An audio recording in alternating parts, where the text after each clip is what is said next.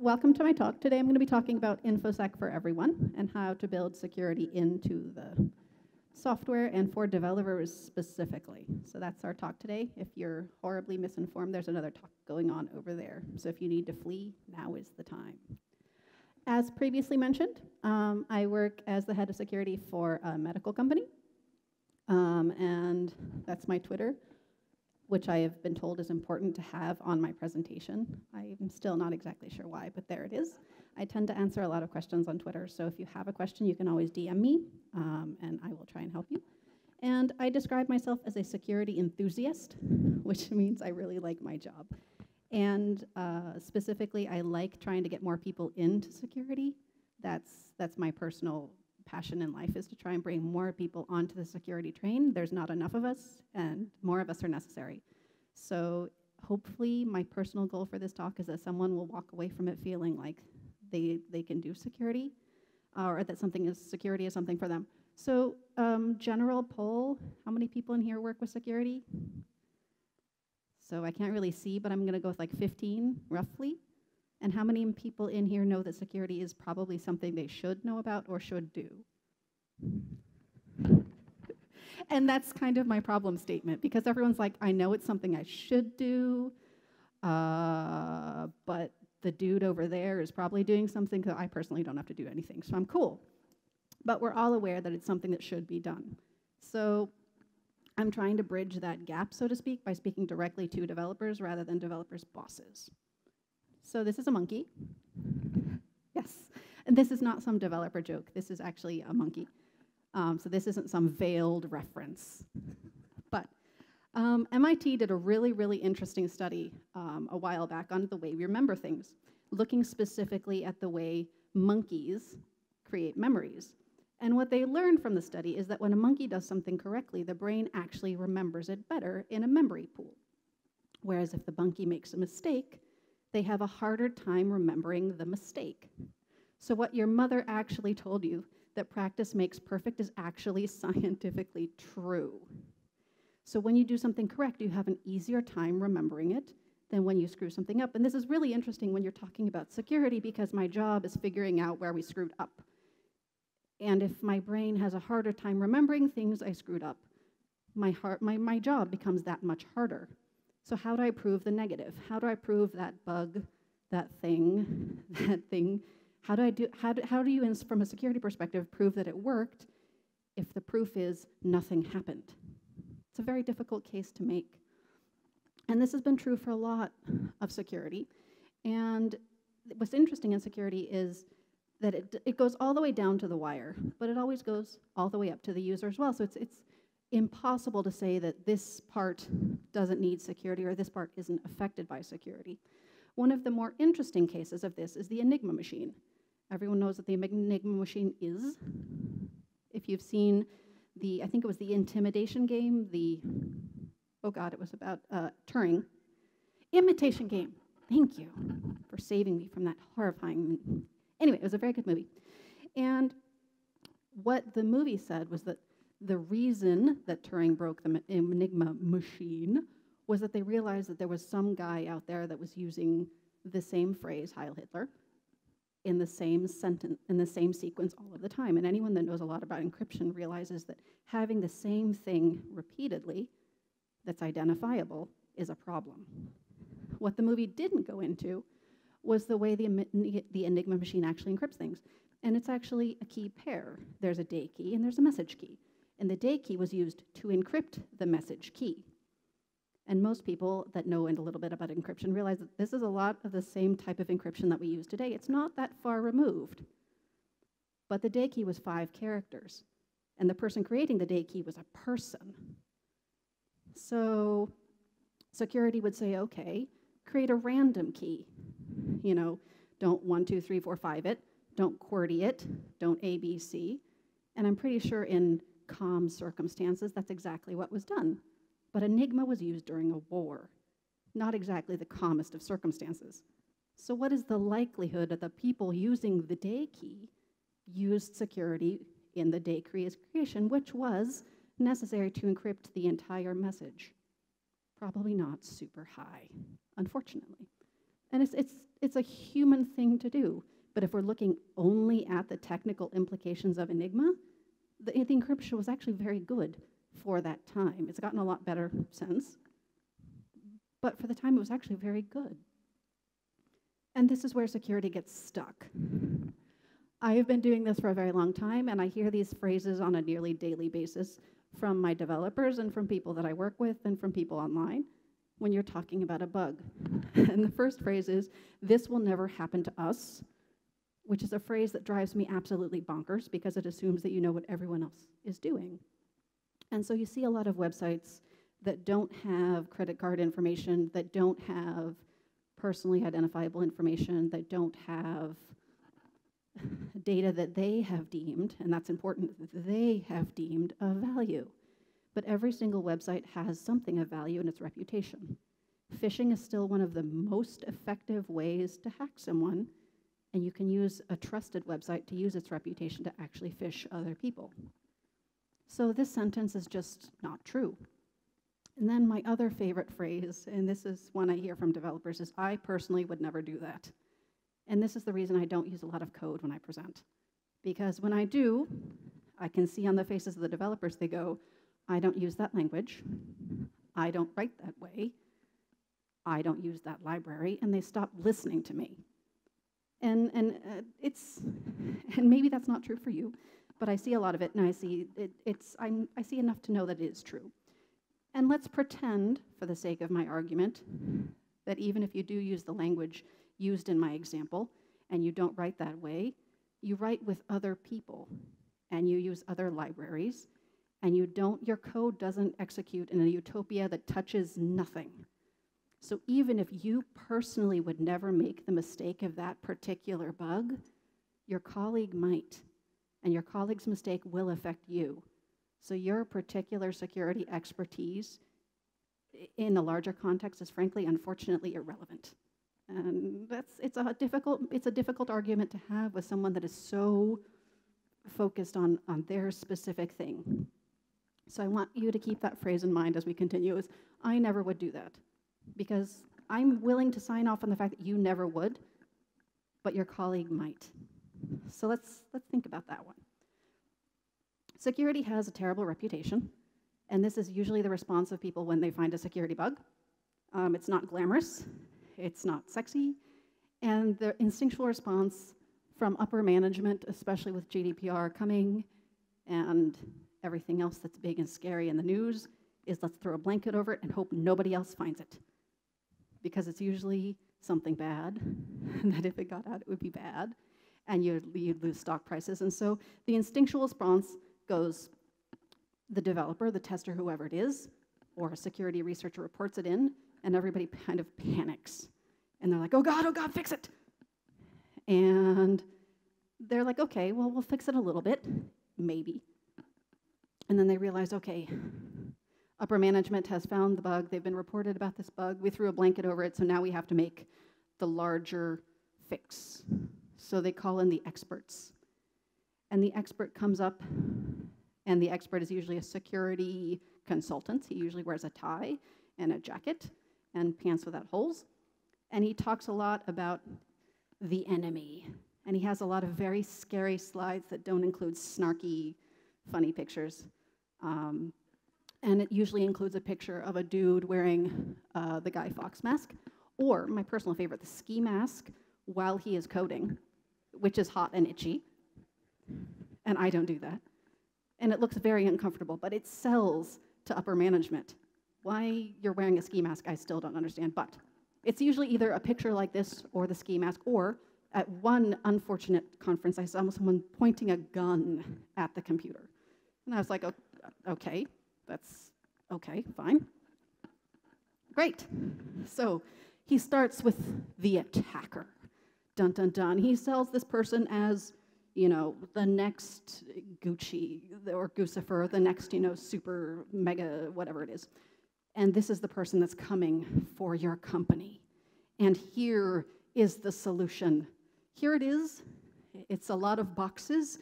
It's incredibly process heavy. Make your developers do this, and your problems will be solved. Great, says upper management. My developers will love this. They love it when there are lots and lots of processes, piles of documentation that they must update. This is where developers shine. Yes. Yes. Yes. I work with developers. They tell me they love documentation every day. No one has ever, threatened me or thrown things or, nope. Everyone likes documentation. So this is the plan, says upper management. Here we go. All right. So what is a risk? And then they bust out another slide that looks kind of like this. And this is actually a good slide. It's from NIST. So we're going to be handling risk. Fancy. And so they bust out a slide that looks like this. And we can see here that non-server applications are 36% of the risk. Unclear what it means. We can also see that 41% is server applications. Also, very impressive slide, very frightening. And upper management is like, yes, we have to solve for the 41%. We want, that's a big ROI. We will fix it, 41%. We'll do it.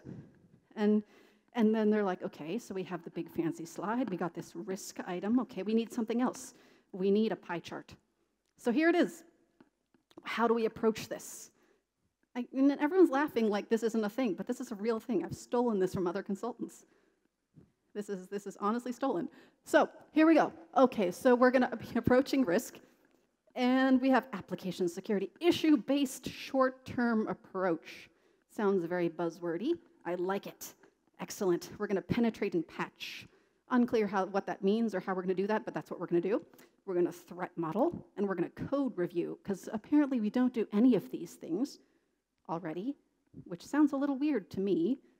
But, that's going to solve the problem, okay? And then we got software security, holistic, long-term approach. Sounds expensive. We're not going to do that one. And here we go. So the developers, unfortunately, while upper management has been working, have unfortunately died.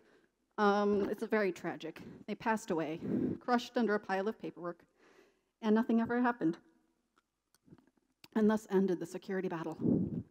Problem solved. The 41% that was server applications went unsolved because all of the developer core was crushed under a pile of paperwork, tragically. And this is unfortunately a great deal of how security is sold. And I would argue that this is the reason that most people don't feel like I can put a hand up and say, I work with security, because who's inspired by this photo? Anyone? I can't really see you in the back, so yell if you're inspired. The silence speaks for itself.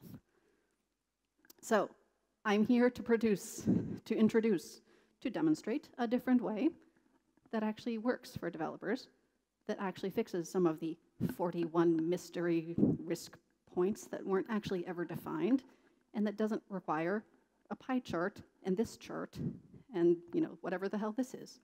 So this is a phrase that was stolen from the military. And it is 100% true. The battle is won by the side with better intelligence, which means that you have to understand what you are building. If you do not understand what you are building, you have a much larger problem, and I cannot help you. It's true, I can't. But if you understand what you're building, and you understand the dependencies, I can help you. So the side with the better intelligence wins the war. And what I do is defensive security. I started attacking systems, I now defend systems. And I can swear that a good defense is an informed defense. We are not trying to stop every single attack. We have to know where our vectors of attack that we can't defend are. But we may not be able to solve them, but at least we know about them. We know they're there. The monster under the bed is real, but at least we know he's coming. So we have to handle the risk. And this is something that people get really hung up on, but it's something that we do all of the time. So we have this lovely gate. Trespassers will be shot on sight. There's nothing behind this gate worth dying for, et cetera, et cetera, et cetera. Most people looking at this sign would not jump the fence. Most people wouldn't, right? Anyone would feel like getting shot?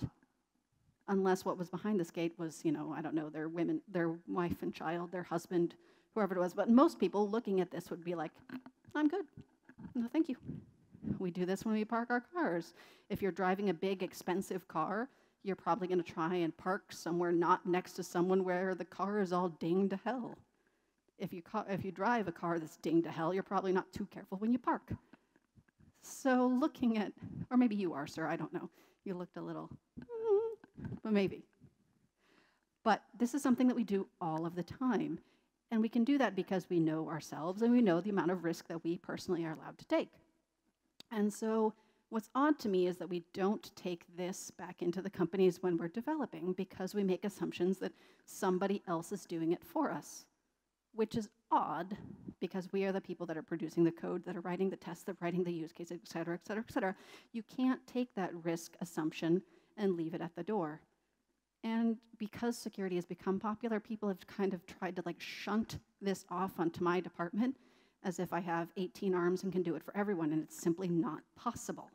So I would argue that developers need to start doing this for themselves. And this is hard because they're like, I am not a pen tester, which is totally fine. You don't need to be a pen tester. And then they're like, well, I have seen hackers present super things that I would never, ever be able to find, and that is also fine. Because if we're looking at what we're trying to defend, if you're making a small difference, you're still making a difference. And so even by fixing small problems, those are still problems that are being solved. So where do you find them? If you've never pen tested, you've never attacked a system ever, you've only built something. So where do you start? You have to have a battle plan. I think this infographic is super cute. So you start by gathering intelligence. So you actually start looking at, what does my system do? What dependencies do I have? With what databases do I speak? Who uses my system? How old is the code? When was it refactored? Was it this century? Et cetera, et cetera, et cetera. By a show of hands, how many people can hand to their heart, say they actually understand the systems that they're building? I'm going to go with 5. Okay, 7. 7. And we are, I'm going to go with 100 people in here, maybe. So that's a little odd, don't you think? If you're building a system and you don't understand the system you're building, don't you think that's a little odd? And then you're going to say to me, but my system is huge. Huge. I've been here for 10 minutes, and I'm right out of school. I've never developed before, whatever the case may be. It's not reasonable for me to know the entire system. And that is a fair argument. So hand to your heart, of the parts that you've built in that system, how well do you know them? Raise your hand if you say you know your part of the system very well. Okay, so that's like half of us. Improvement. Okay, final poll for this talk. How many people would like to better understand their systems? Hand up. Okay, so still half. So half of you are just odd. I'm okay with that. Maybe you just don't like systems. I don't know. But, and that's, whatever makes you happy. I'm just here to show you my thing. So you gather intelligence. Even if you don't understand the entire system, you can secure your portion of it. And it's easy to get bogged down thinking, blah, blah, blah, blah, blah, that's not going to make an impact. And I want you to hold on to that thought and see if you can maintain that through my entire talk, and hopefully I can change your mind. Hopefully. That's kind of my goal. So we've understood our little part. You've understood your API. You've documented your API. You understand your server. Your front end is understood, whatever your part is. You know that. You're going to model that, which means you're going to draw it out on a pen and paper. You're going to use a threat modeling tool, whatever the case may be. And then you're going to plan the attack strategy on your own little piece. And that's all you need to do. So how do you do that? First, you have to gather your forces. So this is a picture of me at work gathering my developers. It's going very well. Yes. This is unfortunately the reality of working security at a company, is that developers struggle with congregating. So I do a lot of bribing. I have a lot of stickers. I bring people coffee. I do whatever it takes. Just please, please, please talk to me tends to be my strategy. So here I am at work with my developer core. And the first question I have to ask on your little piece of whatever it is, whatever system, whatever API, whatever front end, whatever app, whatever it is how would someone get in? And most people can answer this question. And they're going to start with they'd log in somewhere, right? Everyone has to log in somewhere. So you write that down. And then, well, that is over HTTP or HTTPS. Well, you write that down too. And eventually, you're going to wind up with a list that looks something like this. And this is a library application that, is just an example. And so over on the left, we have how people can log in. And then we have a description of what that means. And then we have the trust level that is associated with that entry. And you write this down. Now, if you're smart, which I hope that most of you are, you've realized that this is not a huge amount of documentation. You could probably do this on, I'm going to go with 5 post-it notes. This is a little verbose. You could easily just have HTTP port and then, some credentials. Done. So this isn't an onerous amount of documentation. Your next question that you want to ask then is, what do we have to protect? What do we have that is of value to someone else? And remember when I said that everyone has something of value, even if it is reputation. So please, oh please, don't get bogged down in we have nothing of value because we are puppies.com and all of our website is just pictures of cute dogs. Huge value to me, I love puppies. But you can't get bogged down in we have nothing of value. So you do the exact same thing again. You write down things that are of value. You write down your assets. Left is how they log in, the description, and the trust level. Final question that you need to ask during your intelligence gathering phase is, what are the account types? What type of accounts exist for my particular part of whatever it is? And usually, my experience says the developer doesn't usually know. So this is where you can ask your testing department, because they do. But developers tend to make assumptions on what types of accounts need to use their things. So just experience says that this is where your testing department is going to really shine. And then you're going to make a list that looks like this, which is the name of the account and what type of account it is. And now I've lost all of the developers because they're like, this was 3 documents and you promised me no documentation. And I did, because documentation is where you lose people. It's necessary, but if you're looking for developers trying to improve security, documentation is not where you start. So forget what I just said. Do it. Just forget. All of that is relevant, but if you want to actually start with technical security, it has to be behavior. It has to be something you can do. And documentation isn't something you can do. It isn't necessary. And as you grow more mature, you'll do it naturally. But if you've never started with security, that's not where you want to start. You want to start with something like this. So this is this is the data flow of what I just told you in a documentation setting. So here we have the users, the libraries, the website, and the database. And every developer usually has this either in a note somewhere, in GitHub somewhere, in their head somewhere, but every developer knows what this is, yes? You've drawn one like this, at least mentally at some point. Everyone knows what talks to something else. All you have to do is draw little arrows that connect them. Now what's interesting about this is, see those little red lines that I've stuffed in there? Everyone sees them, even people in the back? That's where things can get screwed up. That's called a trust boundary, and it's where a user interacts with the library website. And that is the place where security can get kind of funky. And it's the user input and the API response, or the API to the database, or the database to the API, et cetera, et cetera, et cetera. So if you're starting to look for something where security can get screwed up, it's where those red lines are. So if you're developing something and you know that your data is crossing that red line, you know that security has to be involved somewhere. And this is where you go to Stack Overflow and copy paste. What? It's true. Then you can build this out. You can have the same data flow, but this is the login procedure. And the exact same principle applies here. You see those funky red lines. And this is, again, where security can get screwed up, because you can see the user goes to the web servlet that goes to the login process. And the same thing here. How do you know that when the user tries to log in, that it is correct? Have you actually checked? What does that mean?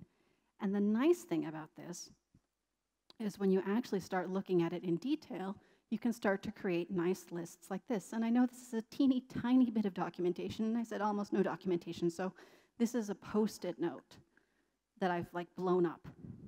I write really small, so you're just gonna have to believe me that this was on a Post-it note, okay? So we're only looking at session management here, and this is the nice little red line right there.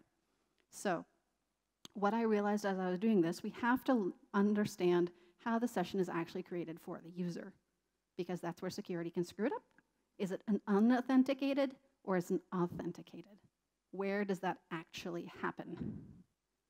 Then we actually can look at things like the application track sessions and session invalidation. And if there's one thing that I can nearly promise that you're going to have screwed up, it's session invalidation. I have made so many bugs that it's just, you didn't actually kill the session. You run you run a red Robin server, you log into server A and you log out on server C, but you're still logged in server A. You're logged in tab A, you're logged out in tab D. The server is maintaining both sessions at the exact same time. Brilliant for penetration testers, terrible for products. And the way you find things like that, the way I find things like that, is I go to that red line and then I just start making a list of how is this actually done, and then I check. And the nice thing about security is it's not particularly hard. You just have to start asking yourself questions. And this is just a teeny tiny little process. This is just a little tiny session management process. This is probably the work of 1 or 2 developers at most, if the scope is very small. And these questions are things that you should be able to answer. And often security problems are solved by just asking the question, hey, did we actually invalidate the session because it's crossing that scary red line? And you look to your colleague, and if your colleague pauses and goes, I'm going to go to the bathroom, and then he pushes something, and he goes, yes, we did, check the latest commit, then you know you're probably onto something. And that's actually happened to me. I tell that story. That has actually happened. I've been talking to developers, and they're like, yes, and they come back 15 minutes later, and they're like, yes. If you check the latest commit, and you're like, this was 45 seconds ago, and they're like, yeah, it's been there all along. Like, yeah, all along, sure. And so this seems like a lot, and you're like, I would never figure out these questions. This is too much for me. I get that. And once you start with this, you realize the horrible diff, the horrible diff between the front end and the back end. And I can't see it personally. My heart will always be back end, and I like monsters. But for some reason, when you're working with security, there's a slight problem with trying to secure both the front end and the back end. I'm going to guess that it's because the back end is, shall we say, slightly less loved than the front end because no one sees the back end. But when you actually start digging in it, the back end is where all of the problems are. There be monsters that will affect the front end. You haven't seen it yet. So this is the most important slide in my entire presentation, and I know it's boring, but if you take nothing else away from this, take this one. It's start small. Small. People, when they start getting into security, everyone makes the exact same mistake. They go to a talk, I don't know like this one, but they go to a security talk, and they get back to their jobs, and they're like, I'm going to solve everything because, oh God, our back end is a flaming ruin, and I'm, Jesus Christ. And they take on a problem that is huge, and they immediately burn themselves out. And I see it happen over and over and over and over again, and it breaks my heart.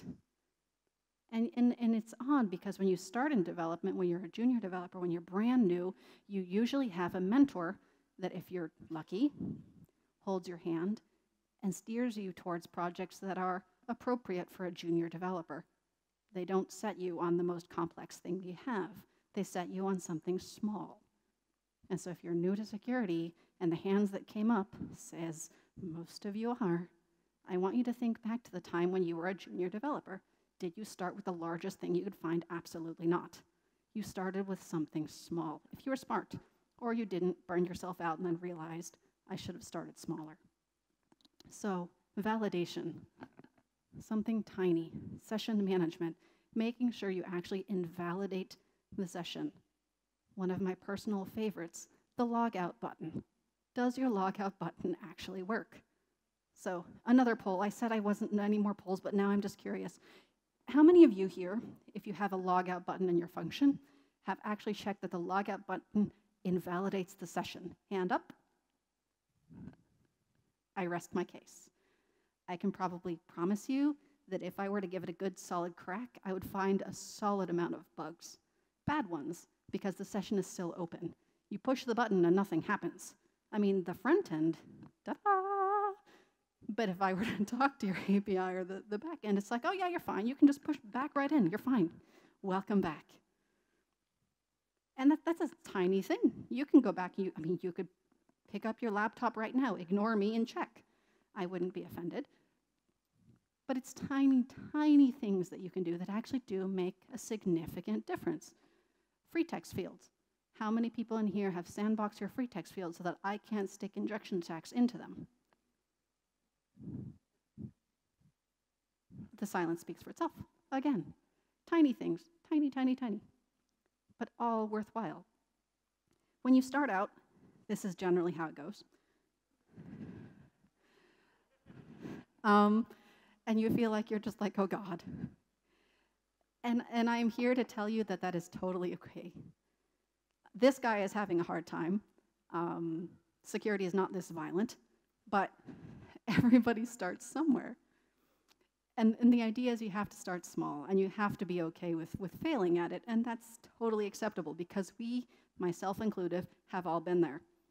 Which is why I want to talk about my lovely assistant. He is a back-end developer. His name is Lewis. And he has been my assistant for two and a half years now. And this is him at work. And Lewis is probably one of the kindest, most open-hearted, warm, sweet people that I know. And I adore him. And he has been working security with me for, like I said, 2.5 years. And when he started, he went to a talk, he started hanging out with me, and he's like, I'm gonna fix it. And I ran into him like a month later, and he was like pale, and he was just like, oh God, it's unfixable. And he gave himself such a hard time because he is a senior developer. He's very talented, but from a security perspective, he's still very new. He's not bad, he's just new, and his biggest problem is frankly that he's enthusiastic. But he didn't heed my advice of start small. And so he wanted to fix everything. And you just drive yourself nuts. Because unless you're the person that's built the entire back end and the entire front end, and you work in a utopia where you have no colleagues and you can work 23 hours a day, that is an impossible task. So I say it again, start small. Security is not difficult. Security is asking questions and checking, asking questions and checking, asking questions and checking, and looking at those red lines. And that is not a sexy way to sell it. I don't have a ski mask. I have a Guy Fawkes mask that someone got because they know how much I hate that. So they got it as like this horrible white elephant gift that I keep in my closet, and it's an item of shame. So you start with security and you realize that this is the scenario that you have because security hasn't been actually given to developers as something tangible that you can touch. So this is the back end, generally speaking. It's true. I've looked at a lot of them, and this is generally the state of affairs. And what's interesting is that this is the burning of Rome. And Rome burned, and near the entire city was gone. And what's interesting about it is that the person that was blamed was Emperor Nero, who was in charge at the time. But Emperor Nero did not build Rome. He just happened to be the dude that was in charge. And why do I tell that story?